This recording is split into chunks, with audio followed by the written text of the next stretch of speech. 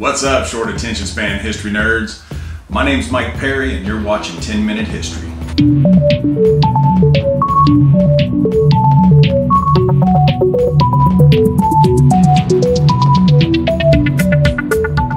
World War II was a hell of a war. It started by Germany invading Poland. 50 million killed, hundreds of millions wounded, fought across 6 of our 7 continents, produced the greatest generation that ever lived. But these are historical facts that every junior high student just paying half attention in class knows. The following facts, however, are not well known. Some of these facts have been covered up under need to know or top secret classification, and some were attempted cover-ups because of the embarrassment factor. But let's get to the reason you clicked on this video. Hitler's nephew was a United States sailor in World War II. One of Hitler's most ardent enemies during the war was his own nephew. Born in Liverpool in 1911 to Adolf's brother Alois, who was a different kind of scumbag himself for abandoning his family. William at first tried to leverage his uncle's political status and even tried to blackmail him into boosting his own political career. But when Uncle Adolf demanded he give up his British citizenship for Nazi citizenship and began his plan to rule the world, he fled Nazi Germany and wrote a magazine article called "Why I Hate My Uncle." He later immigrated to the United States and served in the American Navy from 1944 to 1947 and was even decorated for his bravery in conflict. He eventually changed his name to William Patrick Stewart Houston, very smart, and lived a quiet, obscure life in the United States, passing away in 1987. One soldier fought World War II for 30 years. Hiro Onoda was a Japanese soldier who fought World War II until 1974. Now that's commitment to the job. Sent on a mission to the Philippines and ordered never to surrender or take his own life, Onoda refused to believe the war had ended in 1945 and literally took to the hills with a few other officers for company. Since they didn't believe that the war was over, they carried out guerrilla warfare against local citizens well after the war had ended, leading to several deaths. One of Onoda's men just walked away in 1950 and gave up. The other 2 were killed off in skirmishes and attacks over the years. The Japanese government was working with the Philippine government to get Onoda to surrender. They dropped leaflets, made loudspeaker announcements, and even taped letters to cows and goats informing Onoda that the war was over. Finally, after 30 years, alone and desperate but undefeated, Onoda was eventually found in 1974 by this weirdo named Norio Suzuki, who was looking for Onoda, but he was also looking for a panda and the abominable snowman. I'm not kidding. Google Nori Suzuki, you'll find out. Suzuki told the 50-year-old soldier that the war had ended 30 years ago. Onoda said he would not leave until officially relieved from duty by his commanding officer. Fortunately, his commanding officer, Taniguchi, was still alive. Taniguchi officially relieved Onoda of duty on March 9th, 1974. George H.W. Bush was almost eaten by cannibals. George H.W. Bush, the future 41st President of the United States, narrowly avoided a gruesome fate when his plane was shot down during a bombing raid against Japan. Bush was able to bail out and parachute into the ocean. He was later picked up by the USS Finback, but all of Bush's fellow airmen, as well as other airmen shot down during the raid, were captured by Japanese officers. Once taken to the POW camp, the Japanese proceeded to torture, execute, cook, and eat them in one of the grisliest war crimes of the whole conflict, known as the Chichijima Incident. Oddly enough, there was no military or international laws against cannibalism, so the Hannibal Lecter soldiers were tried for murder and given a light sentence. One German city came up with a pretty smart and ingenious way of dodging Allied bombing raids during the war. You see, during World War II, the German government ordered that all homes and businesses cut off their lights once the sun went down. Now, this was to make it almost impossible for Allied bombers to accurately bomb their assigned targets. Its way to safety. Konstanz, a small city close to the Swiss border, decided to keep its lights on all night rather than enforce the usual blackout. And the bluff paid off. Allied pilots flying overhead assumed they were flying over Switzerland and spared it from their bombs. One British officer became legendary.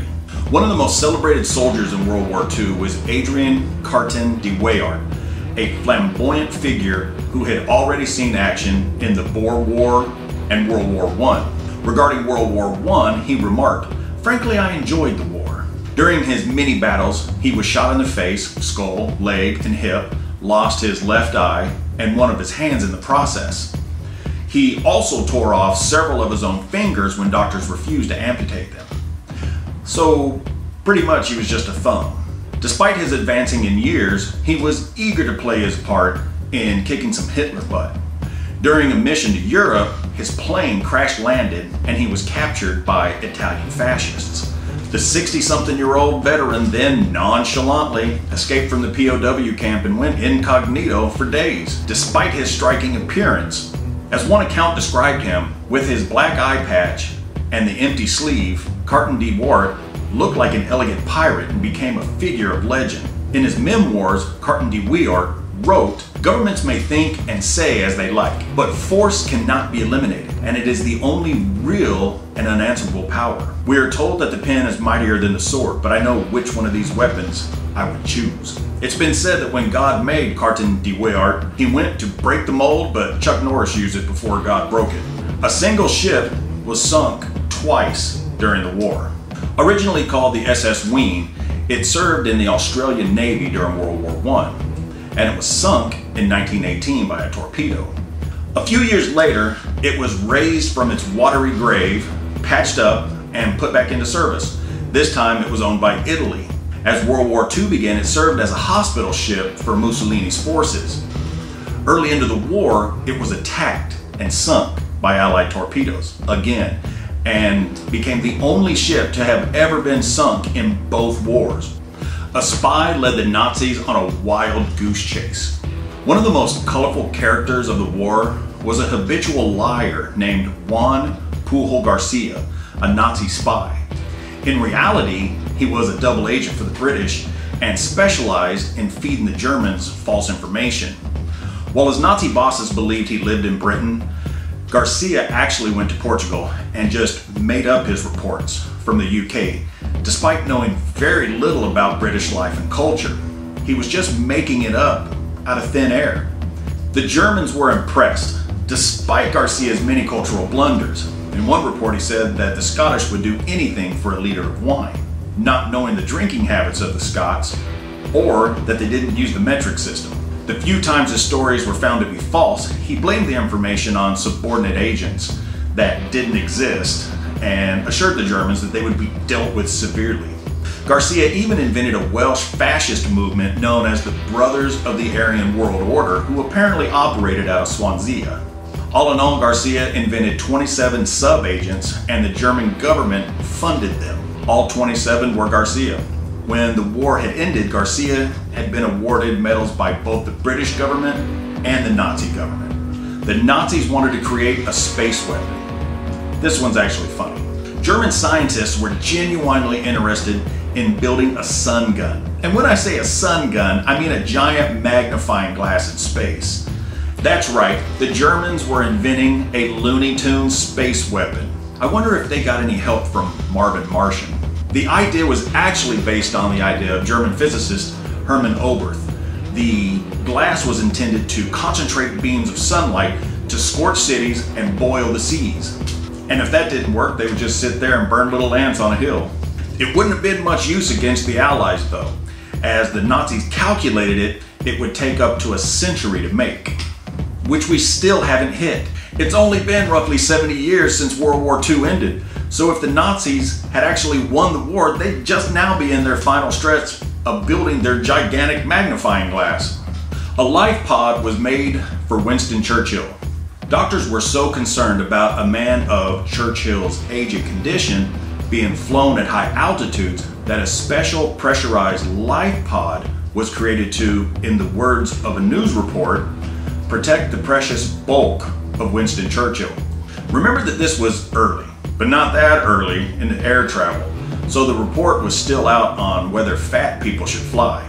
As the report went on to say, the pod was designed so that he could loll comfortably about like an outsized pill within a giant oyster shell. Sadly, the pod was too large to actually fit inside Churchill's plane and was apparently never used. So he flew coach like the rest of us and complained about the narrow seats and that kid wouldn't stop opening up the damn window shade just to see how high up he is. The plane's high up there, boy, it's above the clouds. Quit opening the window shade and watch your iPad. More Russian soldiers died in a single battle than all the British and American soldiers in the entire war. The largest confrontation of World War II, the bloody Battle of Stalingrad, lasted from July 1942 to February 1943. It began with Germany's attempt to capture the city and included air attacks and house-to-house fighting, with reinforcements constantly streaming into the city from both sides as tens of thousands were killed. Though the axis of power suffered between 650,000 and 868,000 military casualties, in the entire war, the US lost 407,300 military personnel and the Brits lost 383,700. But the Soviet Union lost more than 1.1 million people in that single battle. So that's 10 fascinating facts about World War II. If you've made it this far, consider subscribing to 10-Minute History and leaving a thumbs up. Also tap the bell icon so you never miss an upload. Until next time. Hundreds of gazillions of billions. Started by Germany, invaded Poland. Oh man, invaded, not invaded, invading. British citizenship. Well, that's a lot to try to say. British citizenship. Why can I not say this? I wrote it. One ship had a particularly unlucky time during the war. Originally called the not the USS, it was an Australian ship.